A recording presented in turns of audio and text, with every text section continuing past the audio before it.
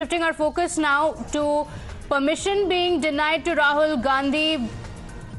That's the big news coming in. NSUI is staging a protest now against the move after Rahul Gandhi, who was scheduled to visit the Osmania University, being denied permission.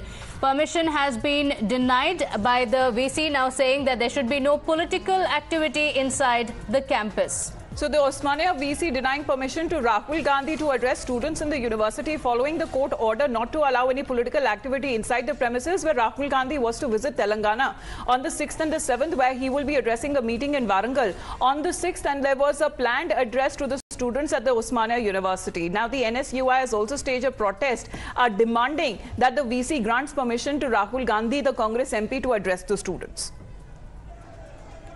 Well, according to the Osmania University, and the police officials have also taken 18 people into custody for protesting there at the site. This was what was witnessed outside. Several people who were protesting and also questioning why the university did not allow Rahul Gandhi to visit, and why is it that the Osmania University denied permission to Rahul Gandhi. The only explanation that the university has said is that there should be no political events in the university premises.